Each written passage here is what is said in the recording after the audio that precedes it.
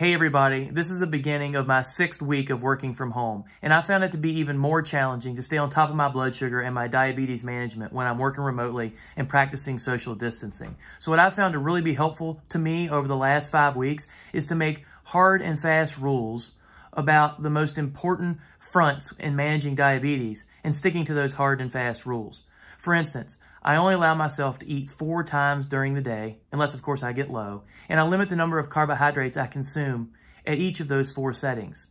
This helps prevent my blood sugar from spiking. It means that I have to take less insulin, and it also is really helpful to avoid snacking when food's always available. And I also remember always to count drinks, including alcohol, in those carb counts when I'm limiting myself.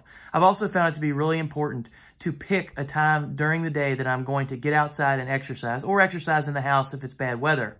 I know that each day is different and we all are ultimately more flexible with our schedules when we're working from home. So I can't rely on the same schedule like I did before of going to the gym at a certain time or doing a particular workout at a certain time. But if I look at my schedule and I pick a time during the day and a particular exercise to do and stick to it, regardless of what else is happening around me, I found that to be really helpful. And lastly, I really try to get 8 hours of sleep.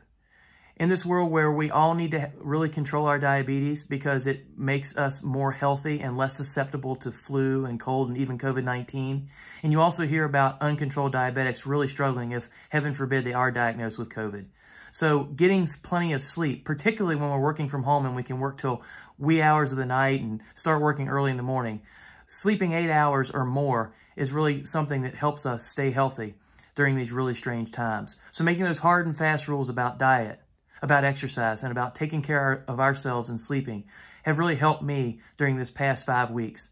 We hope these tips have been helpful. Stay safe, and we'll look forward to seeing you at thediabetessupportgroup.org.